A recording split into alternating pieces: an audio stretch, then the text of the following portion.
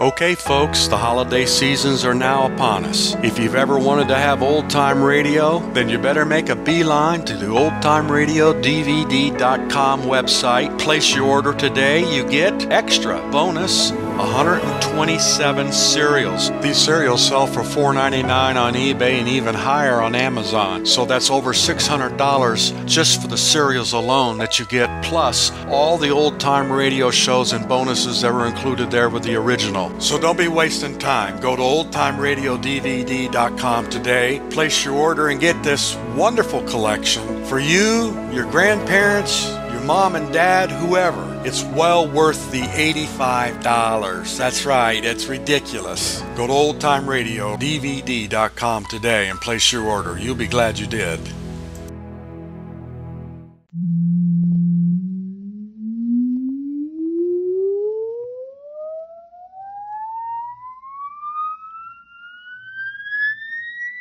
Countdown for a blast-off. X minus 5, minus 4, minus 3, minus 2, X minus 1. Fire.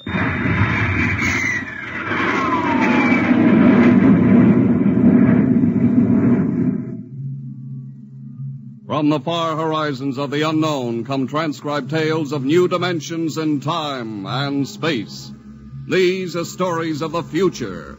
Adventures in which you'll live in 1,000,000 could-be years on 1,000 maybe worlds. The National Broadcasting Company presents X minus 1.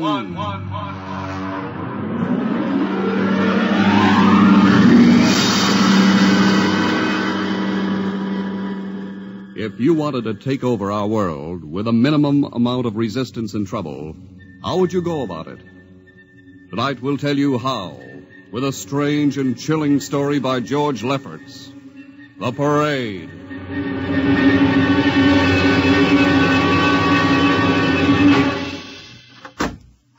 You are Mr. Sid Ryan. The same. My name is Luchar. I am a Martian. Pleased to meet you, Mr. What was that again? A Martian. As in Orson Welles? Precisely. I'm a Rotarian myself. Sit down. Thank you. Now that we've had our little joke, Mr. Luchar, what can Publicity Associates do for you?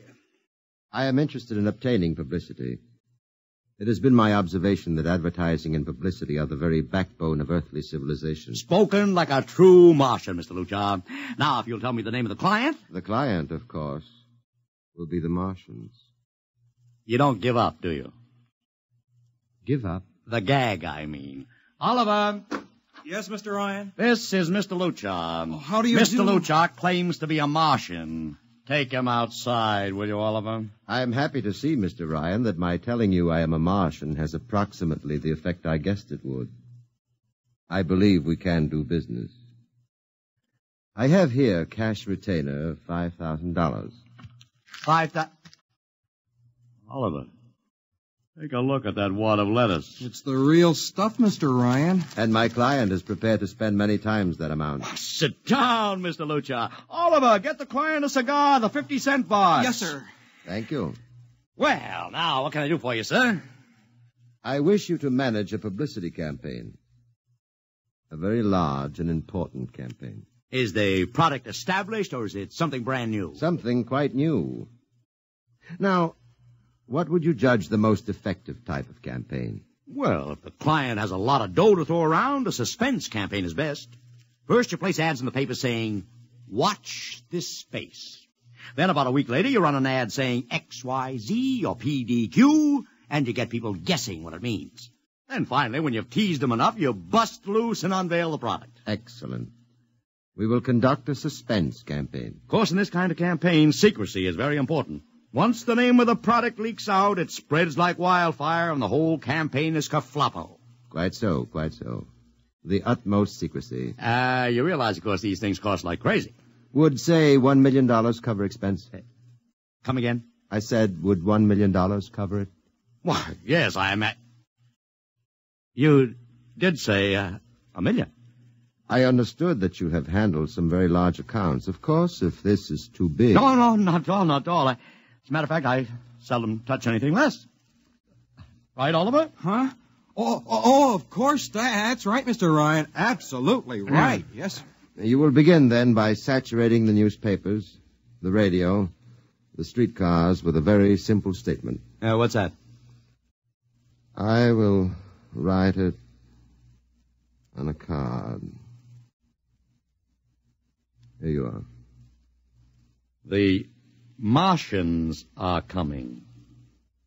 Say, that's not a bad teaser. Got that, Oliver? Yes, sir. The next ad will read, June 1st is Martian Day. June 1st is Martian Day. What happens on June 1st? The parade takes place. What parade?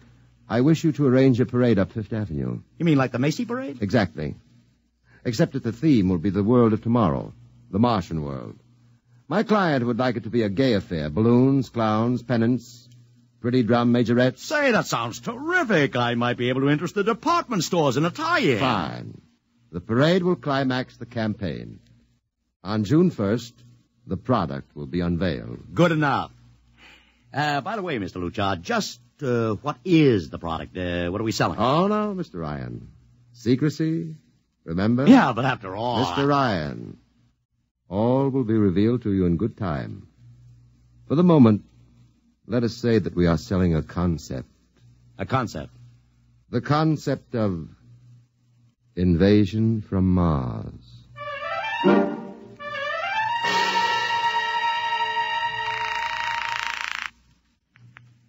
Sorrel Talent Agency. Sammy Sorrel, please. This is Sammy. This is Sid Ryan over at Publicity Associates. Listen, Sammy, how you fixed for midgets? I got midgets. Fine, I need 40 midgets for a parade. 40. June 1st. And listen, Sammy, I want them dressed in little spacesuits. In little... You know, like men from Mars. Mars. Okay? And I want some movie extras, maybe 50 of them. 50. Also rigged up like men from Mars. Make them look gruesome. Got that? Gruesome. Also, I need some horses with pretty girls on top of them. Maybe you can get that bunch from Maroney's Traveling Circus, the one we booked for the Fireman's Parade in Albany last year. I'll try, Sid. Never mind the expense. Just get me the talent. It sounds like you landed a big client there. Who is it? It's a secret. I gotta hang now. Call me back, Sammy. Right. How you doing, Oliver? Oh, fine, Mr. Ryan, just fine. I got 100 small boys pasting little stickers. The Martians are coming on the subway platforms. Good. We got full-page ads in all the dailies. Good. And 10-second spot announcements on every local station. Good. It's costing a fortune. Good. The more it costs, the bigger our percentage. Spend like you were going to the electric chair, Oliver. Yes, sir. How are you making out in the parade? If it comes off, it'll be the biggest thing since Barnum invented the midget. I've got Macy's, Gimbals, and Saks to contribute floats. Everything is built around the Martian theme, see? Even the horses will have long feelers attached to them and funny-looking extra legs. It'll be sensational. That sounds fine, only... Only what? Mr. Ryan, we don't even know what we're selling. Oliver, my boy, do you think old Sid Ryan has been sitting here spending all this moolah and not putting two and two together? You mean you know who Luchar represents? Just by accident, understand? I have learned that Century Pictures is making a big new epic. One of those expensive pictures they make in secret and then spring on the public because they don't want the other studios to get the jump on them. What's the picture? A space opera titled Invasion from Mars. Get it? Oh, I begin to see. Also, by mere coincidence, it's supposed to have its premiere sometime around June 1st. You follow me? Yes, but, Mr. Ryan, Century has an exclusive contract with New Features Syndicate for all their publicity. Suppose Century Pictures doesn't like the way New Features is handling their stuff. They want to get out of the contract, but New Features says no, so they have to get around the contract. A man named Luchar, client unknown, starts publicizing the Martian invasion. Need I go further? Oh, I don't know, Mr. Ryan. Sounds pretty far-fetched to me, but I don't know. That's what I like about you, Oliver. You're so innocent.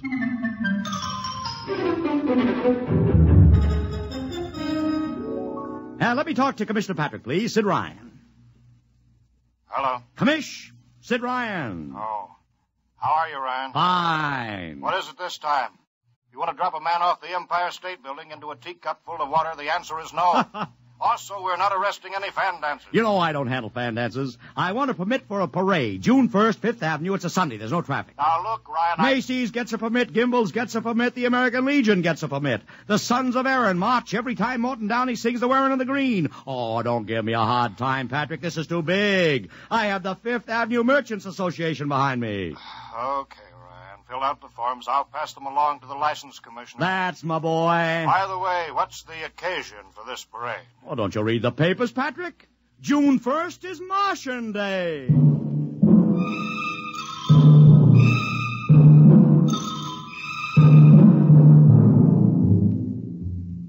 How is the campaign going, Mr. Ryan? Like wildfire, Mr. Luchar, like wildfire. Everybody and his brother is going along with the gag. Yesterday we distributed 50,000 Martian hats to school kids. I got some of the merchants doing World of Tomorrow displays in their windows. Every big novelty manufacturer in town is climbing on the bandwagon. They want to get into the parade with floats, giveaways, anything. Everybody smells a buck to be made.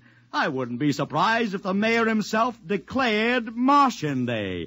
I've even arranged for Commissioner Patrick to accept a $50,000 check for the Policeman's Benevolent Fund from the man from Mars. Oh, it's terrific, terrific. My blood pressure's up to 200. Excellent. I understand Century Pictures spent over $1 million making that space opera. I beg pardon? Oh, come, Mr. Luchar. Sid Ryan wasn't born yesterday, you know. I know who our client is, even if you don't admit it. You do? Always thinking that's me. Well, as long as you know, let's keep it to ourselves, shall we, Mr. Ryan? As you once remarked, when these things leak out, it destroys the surprise and ruins the effectiveness of the campaign.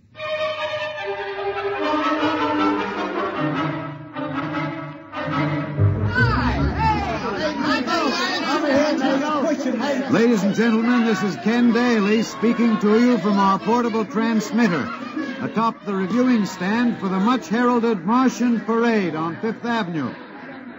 It's a beautiful sunlit day here in New York, a perfect day for a parade, and the streets are packed with thousands of spectators all eager to find out what this is all about.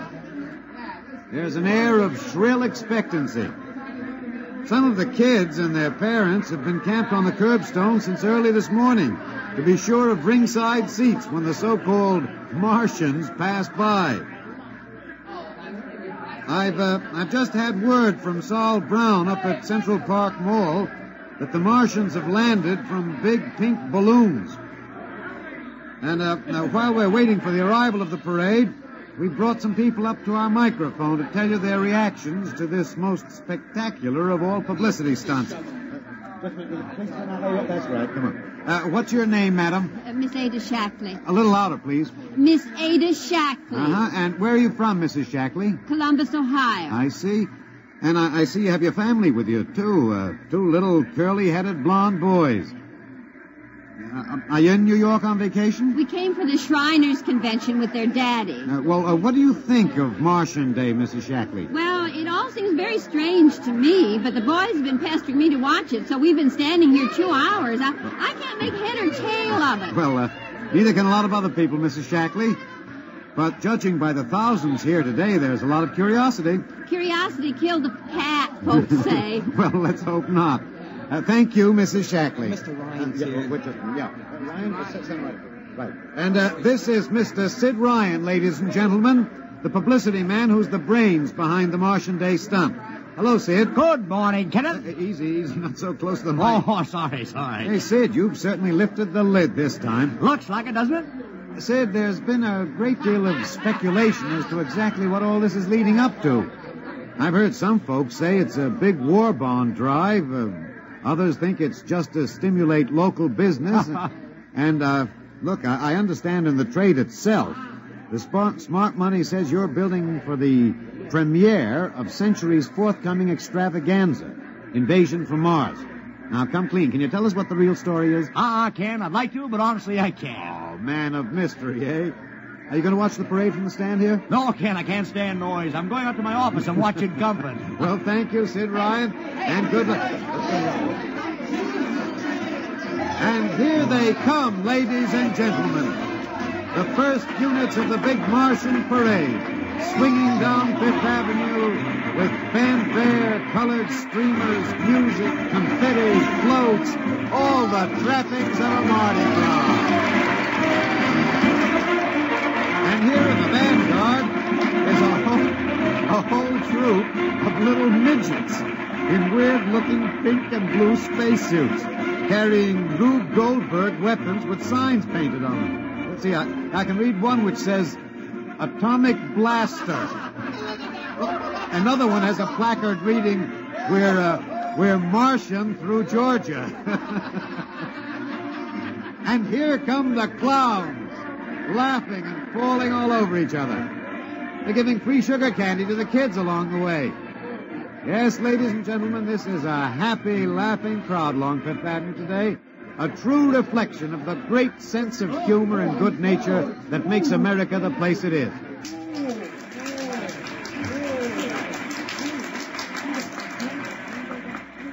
This is promised as the climax of the show. And now a great hush has fallen over the crowd. It's quite a sight to see these thousands of people standing here expectantly, hearing only the great regular sigh of their mass breathing. And now here they come, ladies and gentlemen, the Martians, marching in booted, helmeted ranks, row after row of them. Why, this is an impressive sight, ladies and gentlemen, and a rather serious contrast to the rest of the joyous slapstick parade we've witnessed. There are perhaps, 200 tall, broad-chested men dressed in metallic gray spacesuits with thick glass visors drawn across their faces. Each is holding an ominous-looking ray gun at the ready position. They're marching in absolute silence, keeping step perfectly, as though some mute, unspoken command were marking time for them. The crowd seems rather grim and serious now. Perhaps they're reminded of the actuality of war and possible invasion. They stand solemnly, silently, watching. Even the children are awed. And now the first ranks of the Martians are moving past us down Fifth Avenue toward the reviewing stands at the square.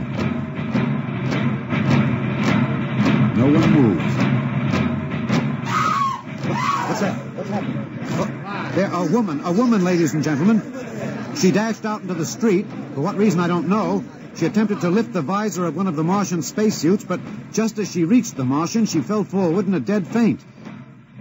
I tell you, I've never felt such mass tension in a crowd as we're experiencing here right now, today. All sorts of rumors have begun filtering back through the audience.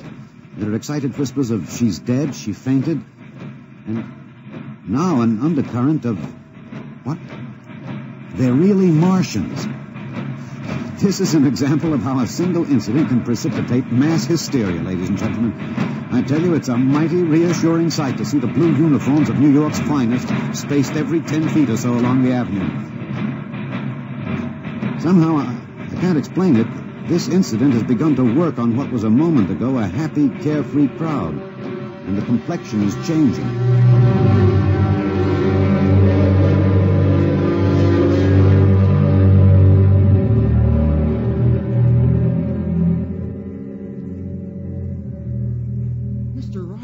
Did you see that?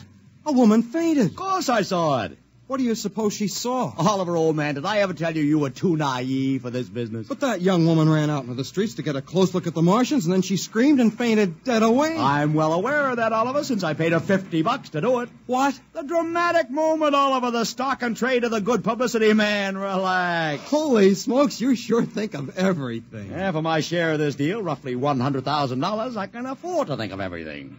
Shut the window. Don't you want to see the finish? We'll go down to the reviewing stand for the finish. Right now, I want to make a phone call. By the way, where's Lucha? I haven't seen him. Well, he'll be around. Boy, those Martians sure look like the real thing. How would you know the real thing if you saw it, Oliver? Well, gee, I don't know. Close the window, Oliver. Oh, yes, Mr. Ryan.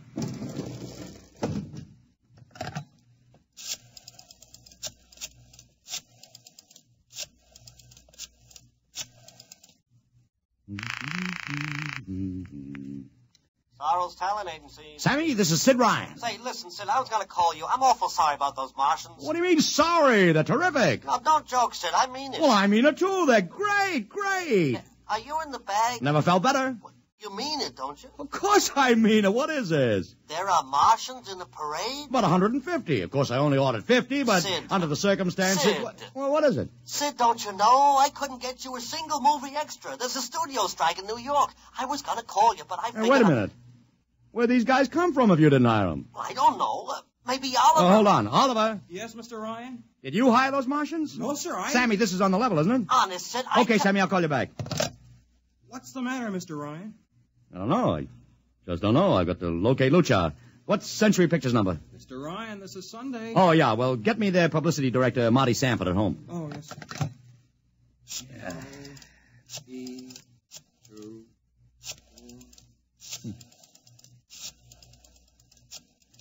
Here you are. Thanks. Sanford. Marty, this is Sid Ryan. Oh, hello, Sid. How's the big Fine, promotion? fine. Listen, Marty, this is dead serious. On the level. Get it? What's wrong? I've got to locate Lucha. Lou who? Lucha, come on now, Marty. This is life and death. The guy you sent over to hire me for the invasion picture. Invasion picture? Invasion from Mars, the space opera. Are you batty? Marty. That picture was shelved last month. What? Sure, back in the can. Too expensive and too fantastic. The big shots decided you can't sell a Martian invasion to the American public. And I never heard of a guy named Lou. Mother heaven. What is it, Mr. Ryan? You look terrible.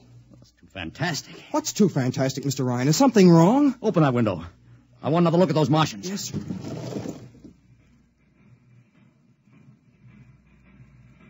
Look at them.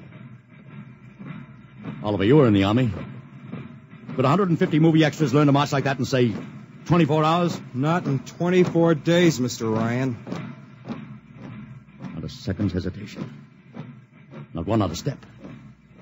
Look at the way they carry those ray guns at the ready. The only other time I've seen troops march like that was in a film of the Nazi stormtroops marching through the streets of Paris. See those chests on them? That's pride.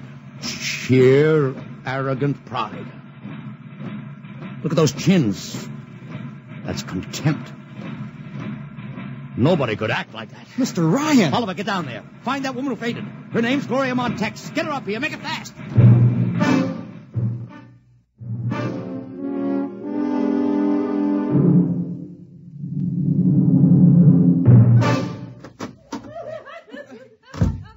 Here she is, Mr. Ryan. I can't get much sense out of her. Stay away from me. Gloria, it's me, Sid Ryan. Oh, don't kid me. You're a Martian. Gloria, settle down.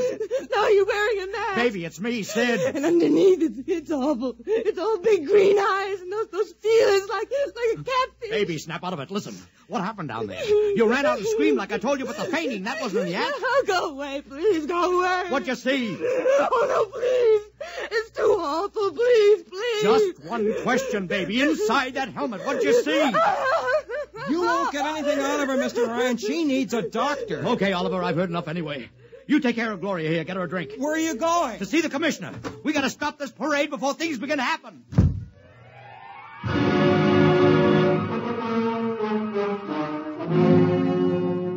Okay, Ryan, what's the beef? Listen, Patrick, I don't know what it is, see, but something's wrong. You gotta stop that parade. I suppose you'd like the riot squad. That would get you a front-page spread on every paper in town. Honest, you publicity guys give me a pay. This may be a matter of life and death. Oh, sure.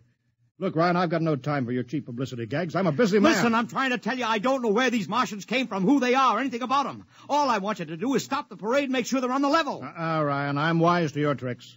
Now, if you let the sergeant show you out... You won't do it, huh? An honest citizen appeals for protection and you refuse. I most emphatically do. Now beat it. All right, Patrick. I'll go right to the mayor's office. I'll have you busted flatter than a fried egg. Go ahead. I'm sure His Honor will be glad to toss you out on that phony nickel-plated skull of yours.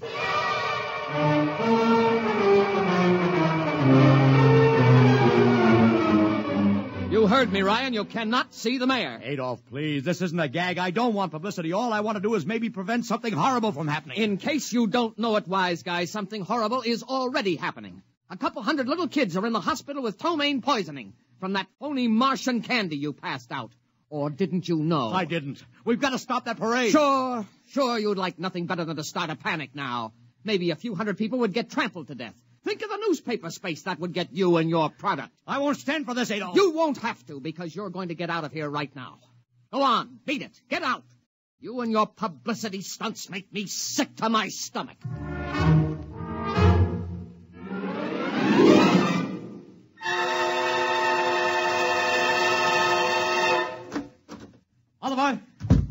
Oliver, where are you? Oliver! It is useless What? to scream at him, Mr. Ryan. Your friend is quite Dead. Lucha. He wanted to run to the police with some story about a Martian invasion. I found it necessary to restrain him. Restrain him, you stinking murderer. Now, Mr. Ryan, collect yourself. After all our planning, it wouldn't do to have everything spoiled, now would it? Lucha, stop talking and talk fast, because when you get through, I'm going to take you apart piece by piece. What's this all about? But surely you know, Mr. Ryan. After all, you've been publicizing it for months. Listen, you... Please, do not interrupt. You see, before colonizing your planet, we Martians sent advanced scouts to study your habits, your weaknesses.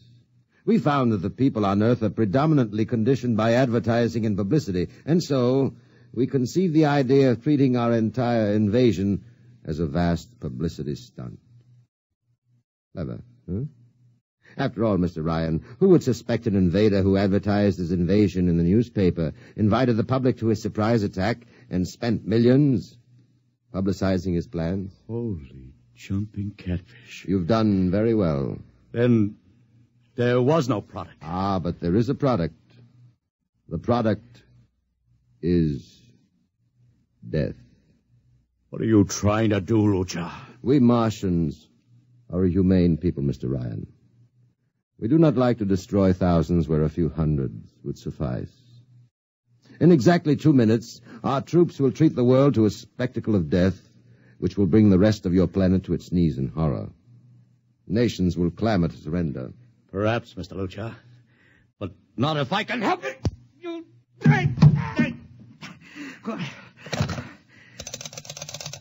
Yes, please? Operator, this is Mr. Ryan. Get me the field telephone on the reviewing stand of the Martian Day Parade. Hurry. Anyone in particular? Just hurry.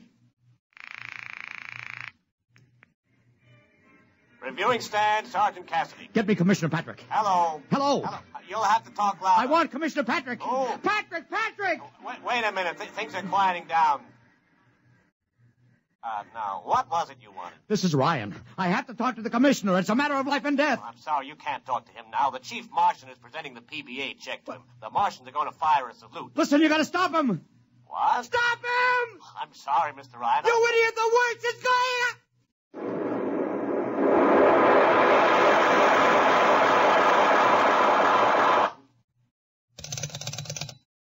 This is the operator.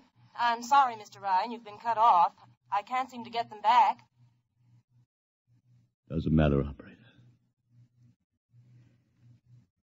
Nothing matters now.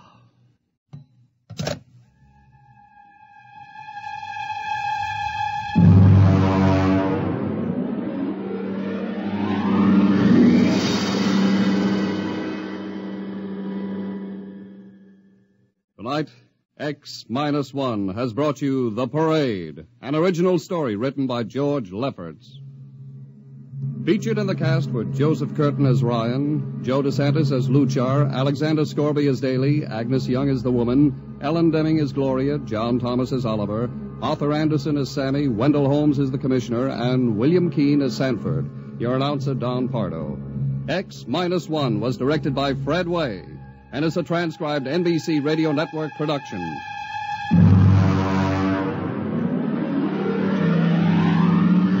Next week, the tables turn. Instead of Martians invading Earth, we bring you a tale of men invading Mars.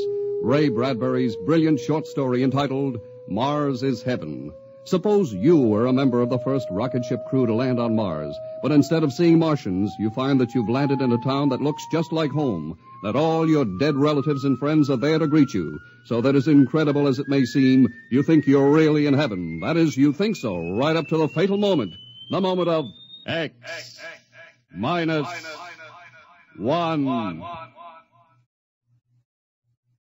Join the Abbotts on another baffling mystery tonight over most NBC radio stations.